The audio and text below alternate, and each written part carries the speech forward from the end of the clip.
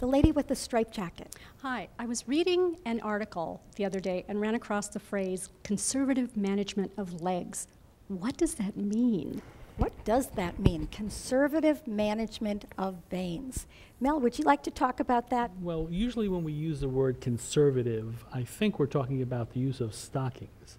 Although I'm always leery about ads because everyone likes to downplay everything that's done to a person, and they could be referring to a procedure that they call conservative. Now, it is true that many of the procedures that we have for taking care of veins today are really minimally invasive, but conservative therapy in general is the use of a compression stocking. I would add that recommendation of exercise is Yes. another conservative way of managing veins.